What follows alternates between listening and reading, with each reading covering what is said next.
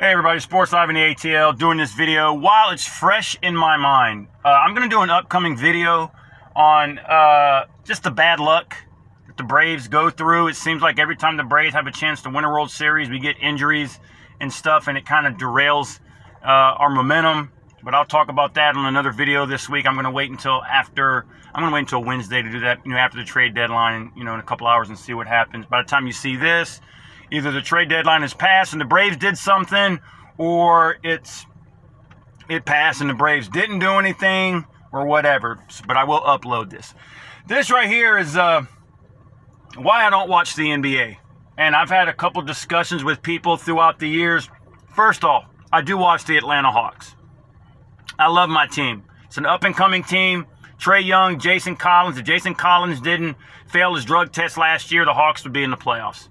Clearly, there's no doubt in my mind. It seems like the Hawks have their staple in place, what they're building around. Got a lot of good young players who are growing together. Got some veterans in there, and I really love the direction this team is going. So I'm always going to watch the Atlanta Hawks. But why I don't watch the NBA, and I probably haven't watched them consistently in the last 5 or 6 years, is because it's filled with egomaniacs, overpaid egomaniacs. The representation of the NBA does not have a good image.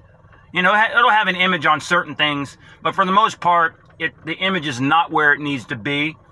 The teams are they build around, once there's a team that gravitates and starts to win, it builds around that. One point it was LeBron James and the Golden State Warriors. We all know the Warriors didn't make the playoffs, had a bad year because of a lot of injuries. But once Curry and Klay Thompson and all these guys come back next year healthy, players are going to want to play, and they're going to be riding Golden State like crazy. Anybody who wants to play for a championship is going to go to Golden State, just like Kevin Durant did. He couldn't beat them, so he joined them. If he could have, he would have joined LeBron James. LeBron James bolted Cleveland again. I don't know what's wrong with you guys in embracing that guy. He's a great talent. Don't get me wrong, one of the best in the world.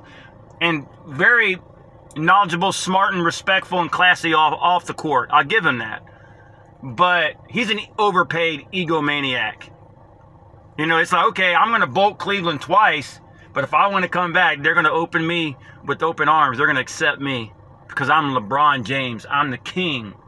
And then he goes over to LA and gets that bad franchise. Historically, the Lakers have been great. Obviously, we know with everybody that they've had in their history, Kareem, Worthy, Magic Johnson, Scott, just to name a few, Pat Riley, head coach, rest in peace, Kobe Bryant. The list goes on and on. But that team was flundering. And then he goes over there. Now everybody wants to go play over there. And now they're riding LA, the Lakers. What about players wanting to go play for James Harden and the Rockets? The Rockets are close. The Milwaukee Bucks, Toronto Raptors. Why don't you guys want to go play over there? Why? It's because it's not what's best for the entertainment value. It's not what's best for ESPN. ESPN doesn't want to talk about Milwaukee or Toronto. They want to talk about Golden State, Klay Thompson, Stephen Curry, LeBron James, and the Lakers. You don't see people broadcasting Milwaukee Bucks games, really. You don't see people doing Toronto Raptors. It's Lakers, Lakers, Lakers. And then before that, it was Golden State, Golden State, Golden State, Golden State. What happened to the parity? What happened to giving teams a chance? That's why I love the NBA in the 80s and 90s. You had a lot of good teams. A lot of good teams. And players wanted to spread themselves around and go to these teams. That's why you had Pistons who won titles, the Bulls who won titles, Utah Jazz contending for titles, Portland Trail Blazers, Houston Rockets throughout the years. It's because people wanted to be a part of it. Even the Hawks. Hawks have had a lot of good players throughout their history. Just couldn't, take it over. And finally in 2014, we went to the Eastern Finals, but we got swept by LeBron and the Cavs. Nobody took the Hawks seriously, even though we beat Milwaukee and Washington, I believe, in the playoffs that year. Had a really good team, but nobody really wanted to come to us down the stretch because they didn't believe that the Hawks were capable of winning it, because they wanted to make sure that LeBron James and the Cavs had every opportunity to win an NBA championship, and then it was Golden State and Cleveland for like I mean, how many years in a row did they go? It's a joke. It's a joke. It's all don't let the NBA fool you, everybody. It's about money. It's about money. It's about supporting the teams in the big markets, or if a team like Golden State, not in a huge market, has all these top players, the Splash Brothers, everybody wants to go over there. Everybody wants to go over and play for LeBron. It makes me sick. It does. I mean, it's their choice, right? But if you want to have parity, and, you should give every team, especially really good teams, fair chances to win. And then if Golden State and Cleveland still win, it just proves that they are that much better. The only reason why Golden State throughout the years and the Cleveland Cavs and wherever LeBron goes are good, really good, is because all the players of any note want to go play for those two players, those two teams. And other good teams do not get a chance. So it's kind of an unfair balance. It's kind of tilted one way, 70% to 30%. It's not fair. It's not equal. That's why they didn't take the Hawks seriously. Oh, the Hawks had the top team in the East. Yet they never talked about the Hawks. They said, oh, okay, the Hawks are going to do this, but we all know once they play the Cavs and LeBron, they're going to get beat, which we did. Because players at the top, we had a lot of really good talent. Korver, Al Horford, Paul Millsap, Schroeder. We had a lot of good players on the team. But we didn't have superstars. Because all the superstars of other teams went to Cleveland and Golden State.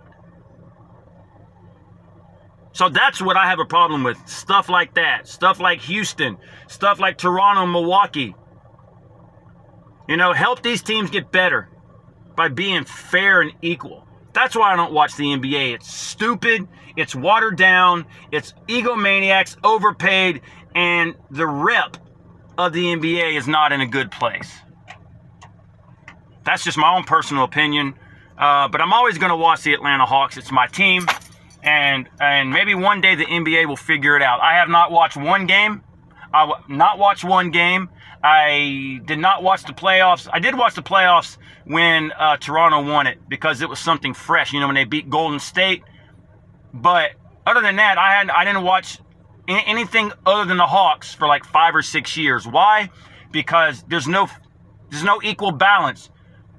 All the teams can put in all the effort they want during training camp, off season, free agency, trades, drafts, whatever. But in the end, it's not going to matter because you always knew it would either be Cleveland or wherever LeBron is or Golden State. It's fact.